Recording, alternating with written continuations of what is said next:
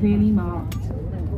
From the lower saloon, there are doors coming from. No, I'm not disembodied. I'm actually standing behind you on the upper deck. Hello. I'm behind you. My name's Jade and I will be your friend. So in medieval times, that was when prisoners were kept overnight. They would then make their way down the steps the next morning, called Black Rod Steps, into a little boat, when they would then make their way to the Tower of London. Very similar to the journey we're making today, although hopefully with a much better outcome.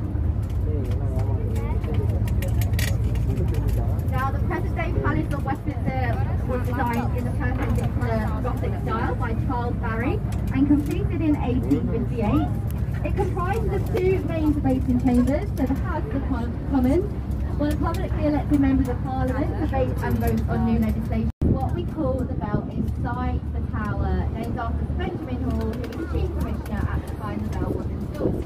So he was a rather large fellow and rather mean to his staff. Hence the name Ben.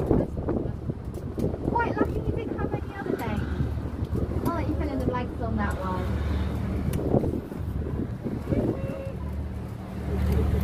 People love it when you make comedy.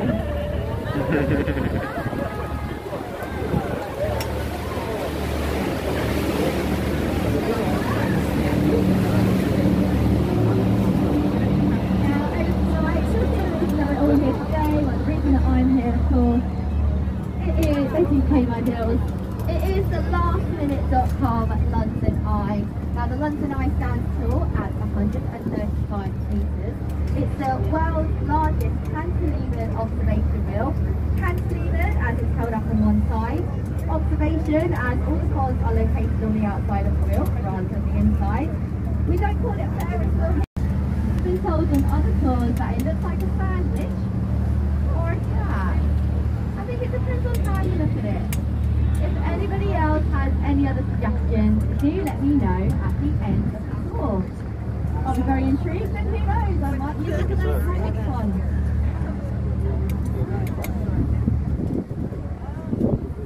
Over to the right, we have an area with fairy lights.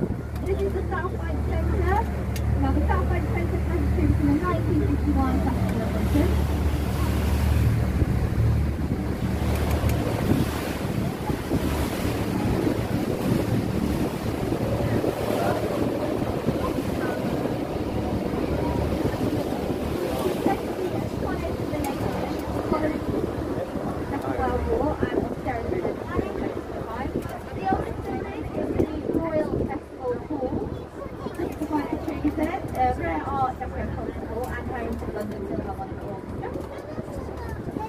Next bridge coming up ahead is one of my favourite bridges, the Waterloo Bridge, also nicknamed the Ladies' Bridge.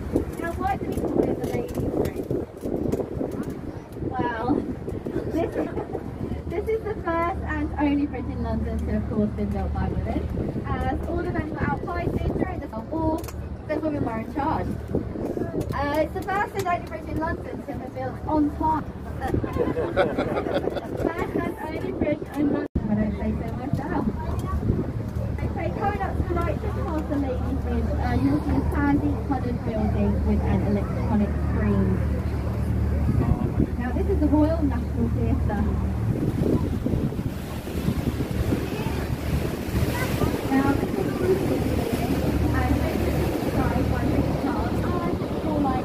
the power station. This contains three theatres, the largest one being the Olivier Theatre, named after the Lawrence Olivier, a famous actor and first director of the National Theatre. Tickets in there start from around £15, so quite a bargain, and that could be for a front seat alone. Many famous shows from the club. They've had a few shows from there going to West End of also, such as Curious Incident of the Dog in the Night Time and Warhol. They all started in there. Continuing to the right, you will see a red brick building with a tower above it, which I must add does not say OXO. I'll tell you why. So of course they were taken to court over it, and they simply just told the judge, well,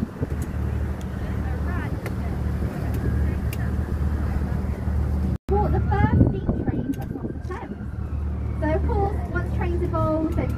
bigger and a lot heavier, and of course diesel, the bridge sadly could not support the weight. They did try to destroy the columns, but then realised they were so embedded into the ground, if they were to use dynamite, they could destroy the two surrounding bridges.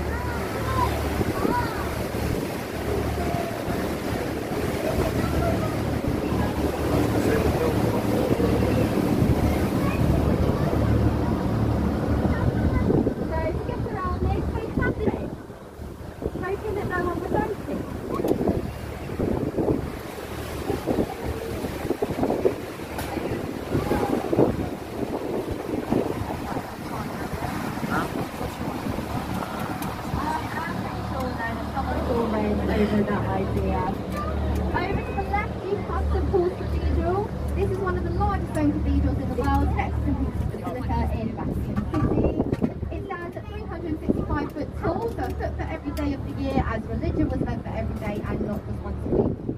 This is the fifth version of St Paul's, so been built here after the Great Fire of London destroyed the original. So Christopher Wren, its architect, was the only architect to see its completion in 1711. The only architect to see their own cathedral finished. A little more on Christopher Wren on our return, where we will see another one of his, shall I say, monuments. Over to the right now, you have a building with a tall chimney.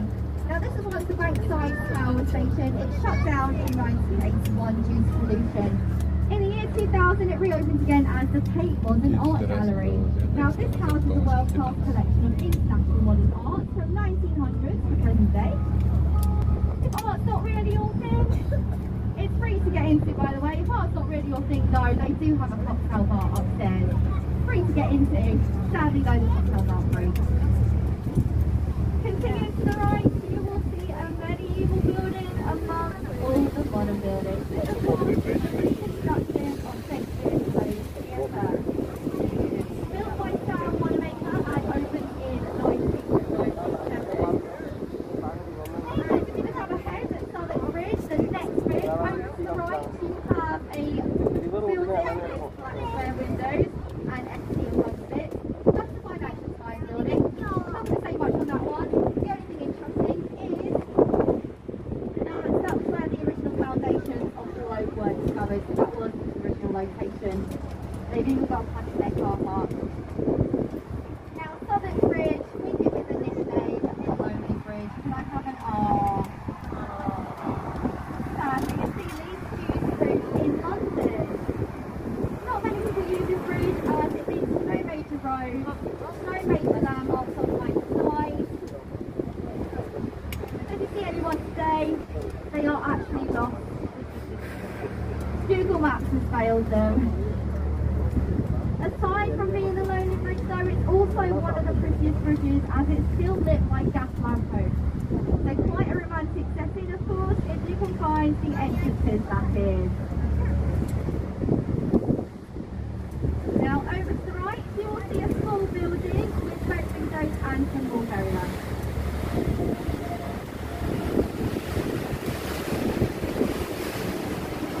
Now this is one of London's most famous riverside pubs, the Anchor.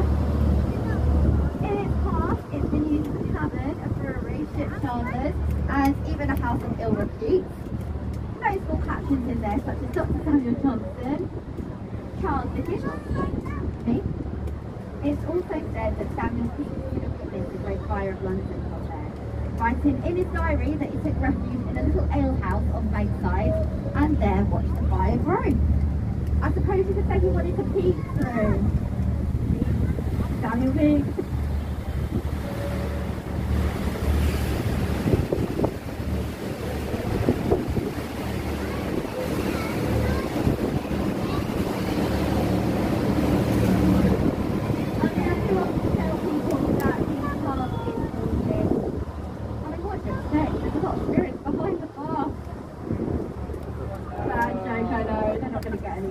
Sorry about that.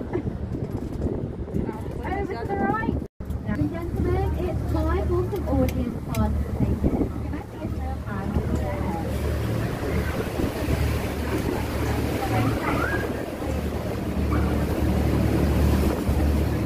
So, I want to point in the direction of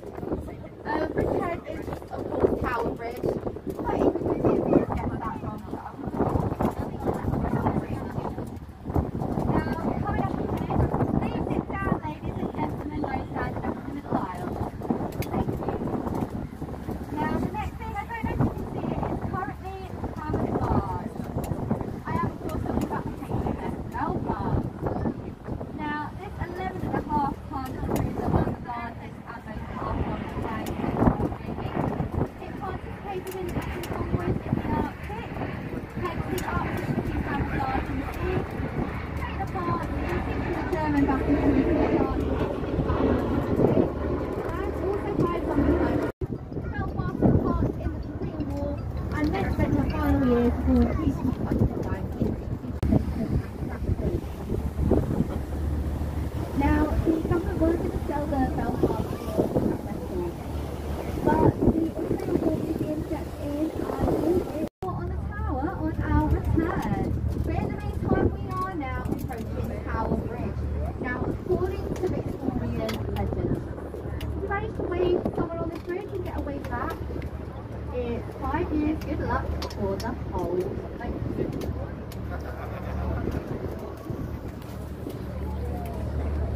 In a moment, let's make some noise and see if we can get some waves.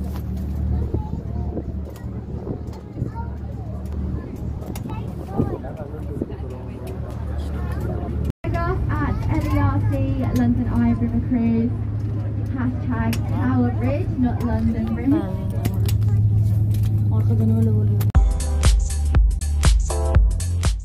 An American entrepreneur called Robert P. McCullough who paid $2.5 million for it.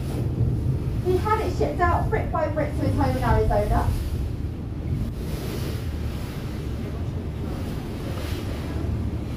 Now this is the only thatched roof you will see in London, as thatched roofs are made illegal for being a major catalyst in the Great Fire of London. Coming up ahead, you may recognise the next bridge. Do we have any Harry Potter fans on board? This is the Millennium Bridge, opened in June 2000 by architect Lord Norman Foster. On in 2002, with the wobble engineers out. They've got help with that.